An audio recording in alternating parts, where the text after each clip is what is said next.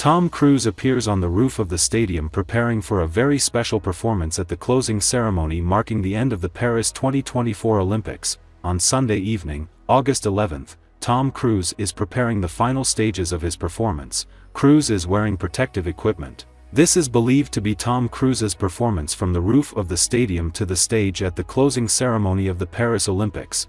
Cruise's performance is the most anticipated performance of the Olympics. Closing ceremony. Tom Cruise, who was chosen to hand over the hosting rights of the Summer Olympics to Los Angeles.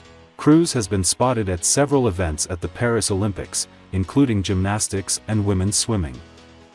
He also got caught in the rain with Hoda Kotb, who was also in Paris for the Olympics. Variety reports that the closing ceremony will feature new interpretations and will take viewers on a journey through time, both past and future, as it highlights major Olympic milestones. It has also been confirmed that Paris Mayor Anne Hidalgo will hand over the Olympic flag to Los Angeles Mayor Karen Bass during the closing ceremony, and this is the flag that Cruise was spotted filming.